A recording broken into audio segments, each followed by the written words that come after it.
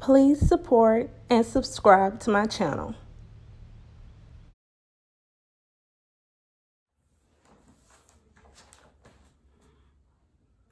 Hi guys, thank you for watching my channel, Unique World. So we're going to be discussing how to get your bills lowered to save during COVID-19. So I need you guys to subscribe below. Hopefully there's a subscription below, because this reminds me of a time where I actually watched a video and they were pointing in the air, but nothing was there. How embarrassing. So hopefully I edited this video right and it says subscribe. Thank you, and let's figure out how to get your bills lowered.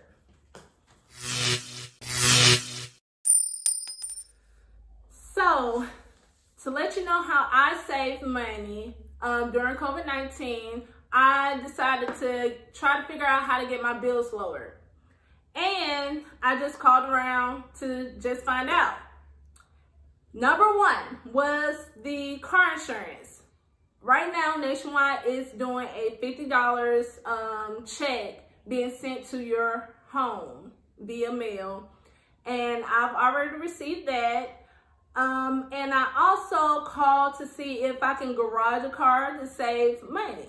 So if you're not using a car, you're working from home and you're not going anywhere, why not save money by garaging your car? Number two, what I did was I called my credit card companies. With my credit card companies, I have Capital One and Discover Card. I called Discover Card the first time and they told me, Hola, no, we don't have any type of promotion to lower your interest rate. So I was like, okay, well, I'm gonna call again. So I called again and I received someone that was able to assist me, and I actually received 10% lower interest rate.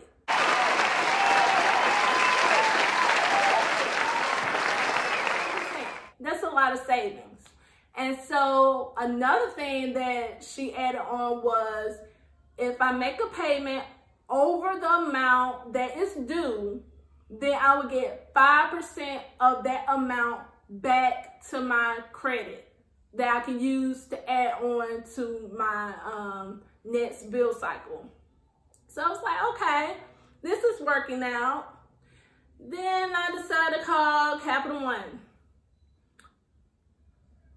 It took forever to get in contact with someone, but I was like, okay, I'm on a mission. I have to save some money. So when I called Capital One and got in contact with someone, they only gave me 5% lower interest rate. So what I'm thinking about doing is maybe calling again to see if I can get it lowered. Yep, that's what I'm going to do. Next is number three. Number three is Sprint, your phone bill.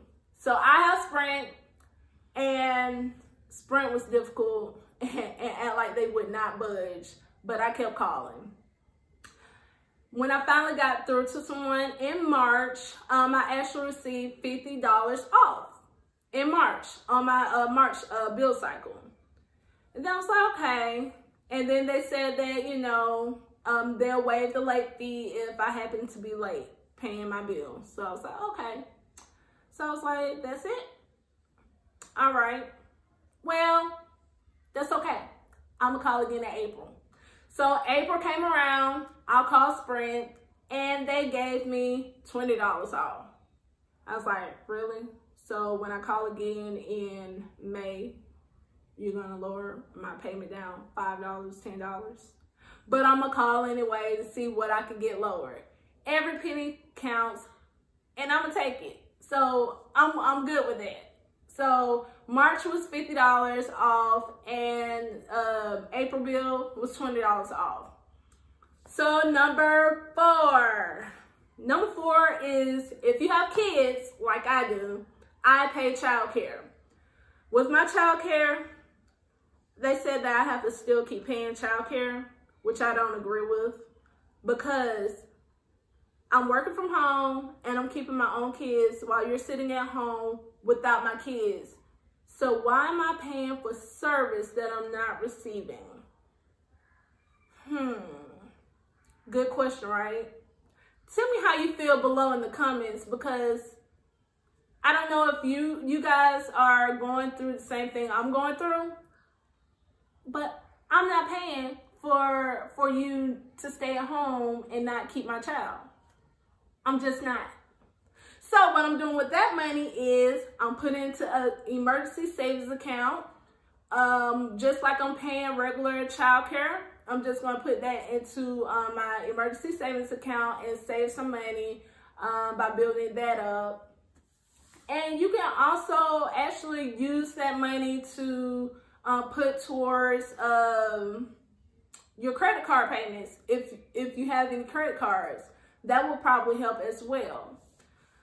And number 5, mortgage companies. So with my mortgage company, they have stated that they will give me 2 months worth of payment extension time, where it would be put on the back end of my term date. So for instance, if I were to pay off my house in December 2020, and they gave me a 2-month extension of not to pay, then on that February 2021, I would be done paying my mortgage off. Yeah, that sounds good, but just know that they're going to keep adding interest rates. So I opt out of doing that. But by all means, if you can't pay, I would just take it and just worry about it later. But at this point, I don't have to worry about that right now. But I've actually heard a person, she was saying that her mortgage company actually told her that, yeah, I get 2 months to not pay, but they told me on that 3rd month, I would have to pay 3 payments all in one lump sum. No. So I would be careful and ask the questions of, so when do I have to pay? How much I have to pay? Any type of question to figure out how to go about getting your mortgage payments extended.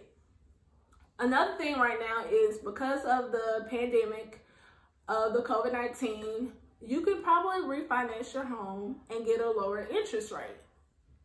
So I would check out that and ask your mortgage company about that and see how that goes.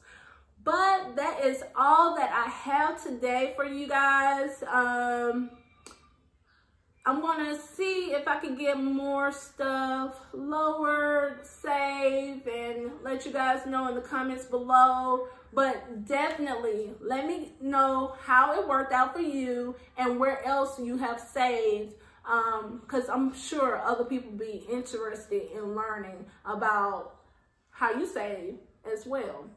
So thank you for watching, and make sure you subscribe. Until next time, peace.